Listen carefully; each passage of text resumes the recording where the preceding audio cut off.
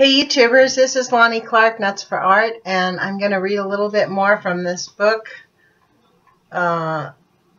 Population Control Through Nuclear Pollution. As you can see, I took the tag off, the book tag, so that I could show it and people can see it exactly, by Tamplin and Goffman.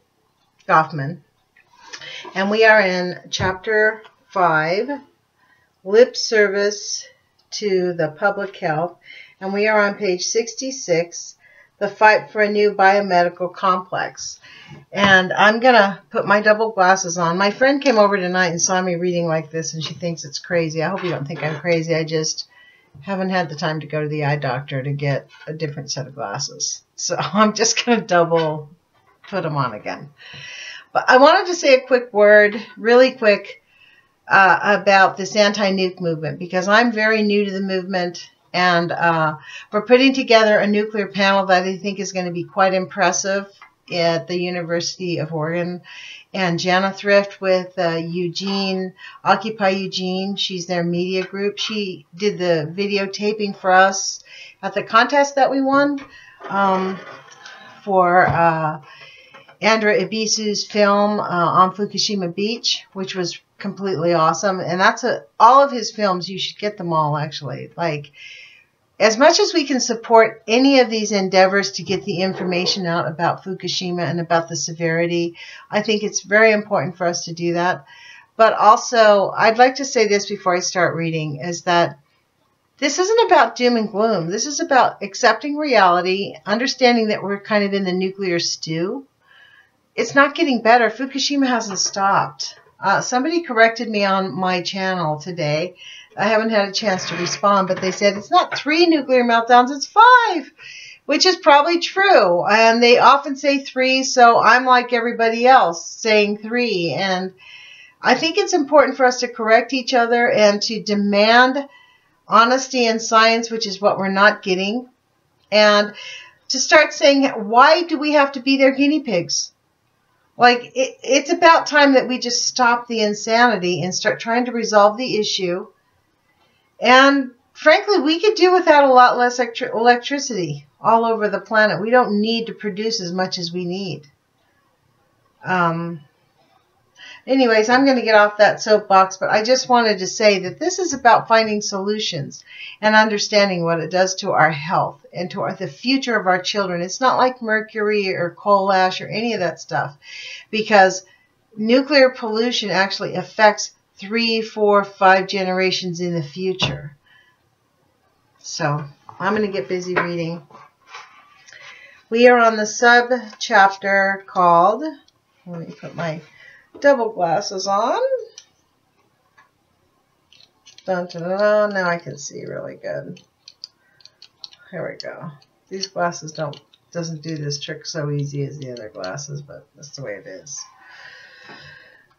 The fight for a new biomedical complex.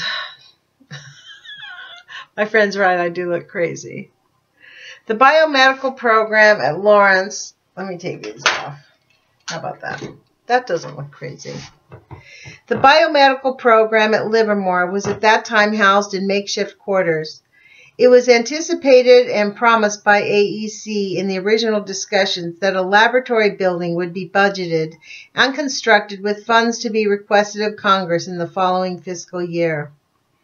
The Joint Committee on Atomic Energy struck from the AEC budget the funds that were to be used to construct a biomedical complex at Livermore. How sweet of them.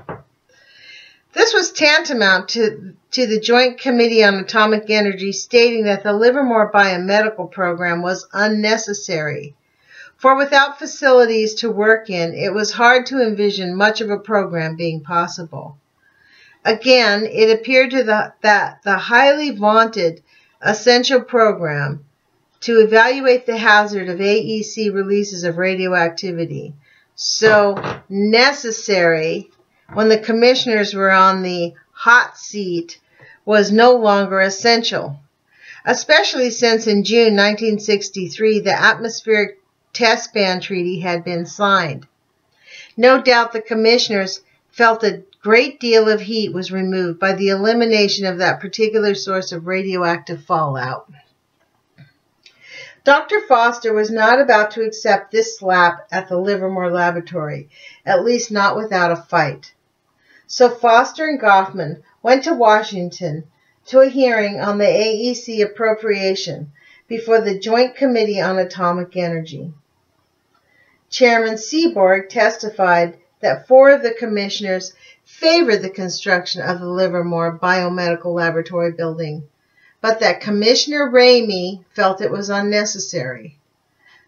Mr. Ramey had clearly not given up his antagonism.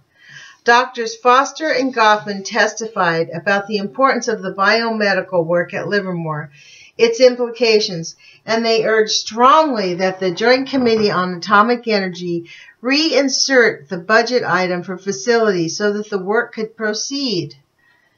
Why precisely the Joint Committee reversed itself and voted the funds at the Livermore Biomedical Complex will probably never be known. I'm going to read that again. Why precisely the Joint Committee reversed itself and voted for the Livermore Biomedical Complex will probably never be known. Our opinion is that the Joint Committee on Atomic Energy did not wish to offend Dr. Foster, widely regarded as one of the top leaders in the nuclear weapons technology. In any event, the Livermore Laboratory Biomedical Program did get a building. It did get a begrudging lease on life and was unable to proceed with its work, but under a severe budget limitation. Reasons for budget limitation. The severe budget limitations were the result of 2 phenomena, neither of which had anything to do with the availability of funds to the Atomic Energy Commission. First of all, the hot seat of the AEC commissioners had cooled off considerably with the signing of the treaty to ban nuclear explosions in the atmosphere. Radioactive fallout controversy would die down, so it must have been hoped. Apparently, the Atomic Energy Commission was having difficulty realizing that several peaceful atom projects might ultimately deliver 20 times as much radiation as did the fallout from nuclear weapons tests, and that the cool seat might one day become sizzling. The second reason for budget limitations was Commissioner Ramey. He had by no means given up his antagonism concerning the Livermore biomedical programs having been established in his absence. Every time the Livermore Lawrence Laboratory directors complained to AEC officials about the failure to meet the prior reassurances of budgetary support, they were duly informed that Mr. Ramey was still unhappy and that it might be wiser to go ahead with the greatly reduced biomedical program than to create a major scene which might ultimately result in no program at all. We accepted the reduced program, knowing that we could certainly still do much of the important work on radiation hazard.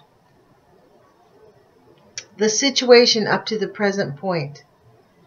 As the work developed at Livermore, it became increasingly clear that the promoters of atomic energy technology were dedicated to one goal: bigger and bigger atomic energy programs, with truly little or no concern for the public health and safety aspects of such programs. Maybe I should read that again. As the work developed at Livermore, it became increasingly clear that the promoters of atomic energy technology were dedicated to one goal: bigger and bigger atomic energy programs, with truly little or no concern for the public health and safety aspects of such programs. Exactly like we have today. The evidence which developed steadily and certainly lent credence to a certain statement by Dr. Peter Metzger that it appears that the Atomic Energy Commission has decided to cope with the danger from radiation by attacking the public fear of it. Dr. Peter Metzger is a biochemist, Ball Brothers Research Corporation, chairman of the Colorado Committee for Environmental Information. That's who he was. In 1964, the Plowshare Program, dedicated to the development and utilization of nuclear explosives for peaceful purposes, held a symposium at the University of California at Davis. Goffman was asked to present a paper on the hazards of man from radioactivity.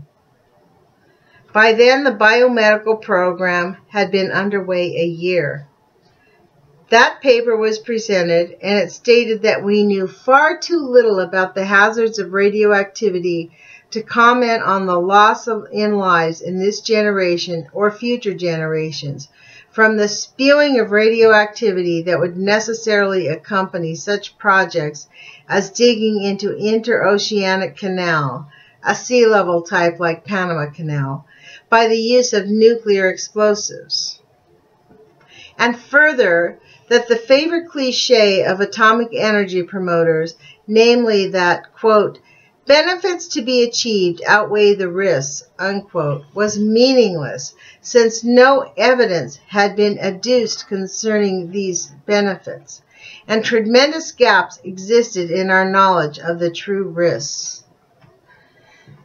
So I'm going to stop. I'm at the bottom of page 68. I'm at 11 minutes, 30 seconds, and I think it's better to have shorter of these. And I apologize for not getting back to you, but I'll be honest, this material is pretty heavy for me to read and digest. It's astounding for me to believe that our government actually really knows how harmful radiation really is. And instead of fighting the corporations that want us to lie about it, they're completely complicit with it. For me, it's sobering. I honestly don't know how they sleep at night. And one of the things I've realized maybe in the last 4 months is how many people are actually out there attempting to stop the nuclear cartel and their lies. For me, I think it's very important that we talk about the 90% rule. I think it's extremely important that we not just digest their fucking lies and say, oh, well, the ocean's really big, or the fish aren't affected. We're not testing. We're not actually testing. We don't really know. That's the thing. We don't know, but you know what? We do know the results. Dana Durnford has practically risked his life up in British Columbia. And he has shown us photographs of no sea life. We know why there's no baby orcas, no starfish. Anybody with common sense understands why we're having these diseases. So I'm going to end here, and, you know, I just hope everybody gets active. Everybody in New York ought to be going to Helen Caldicott's seminar. Please go up to Kevin Blanch, let yourself be known, get to know the Post-Ignorance Project people, and hopefully we'll all have some courage to step out, because honestly, it's up to us. And I believe that we can help demand solutions, and that solutions are there and available. We just don't know what they are, or maybe they do and they haven't been told to us. But I personally don't think it's right that we should all be their guinea pigs. So I'm going to keep reading, and I appreciate the 25, 30 people who watch my video. And hopefully you can share this information. I'm trying to read better. I'm making an effort to read better so that it's not so hideous and people will actually want to hear this information.